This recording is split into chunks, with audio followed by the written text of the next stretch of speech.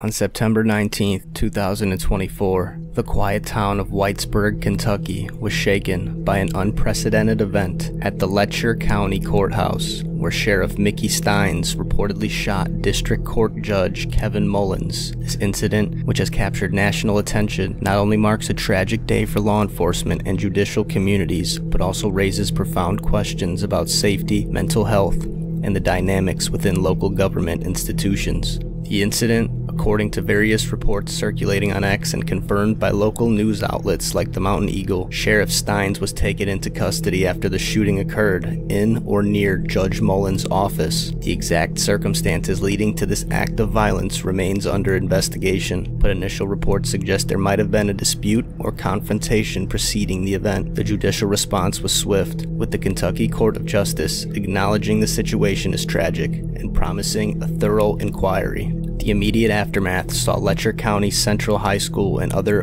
local schools implementing lockdown procedures as a precaution, reflecting the community's shock and the need for immediate security measures. This incident's ripple effects are not just administrative or legal, but deeply emotional, affecting the community's sense of safety and trust in local governance. Whitesburg, a town not typical in the headlines for such dramatic reasons, now faces the daunting task of healing and understanding what led to such a breach in public safety. From a legal standpoint, this case presents complexities. Sheriff Stines, as a law enforcement officer, was responsible for upholding the law, now finds himself on the other side of justice. The legal proceedings will undoubtedly scrutinize not just the act of the shooting, but also any underlying issues like mental health, personal disputes, or systematic problems within the local judicial system. The involvement of a sheriff and a judge in this altercation could lead to discussions on local governance, accountability, and perhaps the need for better mental health support for public officials under stress. Public reactions on platforms like X, ranging from shock to calls for justice, illustrate a community grappling with betrayal and confusion. There's an outpouring of support for Judge Mullins, with many expressing disbelief at the breach of what should have been a sanctuary of justice. Conversely, some posts reflect on the broader implications for gun control, mental health screenings for officials, and the procedures of public roles in small communities where personal relationships can influence professional conduct. This incident might serve as a catalyst for changes in how local law enforcement and judicial officials are supported, trained, and monitored for signs of distress or conflict. It could lead to policy reforms aimed at preventing such incidents, possibly including stricter protocols for conflict resolution, mandatory mental health evaluations, or even reassuring the culture of small-town governance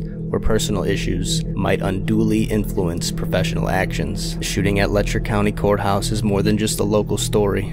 It's a stark reminder of the human elements within systems of law and order. As Whitesburg and Letcher County move forward, the focus will likely shift from the immediate aftermath to long-term healing, reform, and ensuring such a breach of peace is never repeated. This incident calls for a community to come together in grief, seek justice, and ultimately foster a safer environment for all. The detailed investigations that follows will be crucial not only for legal closure, but also for understanding how such a breakdown in the expected norms of behavior could occur within the very institutions meant to protect and serve.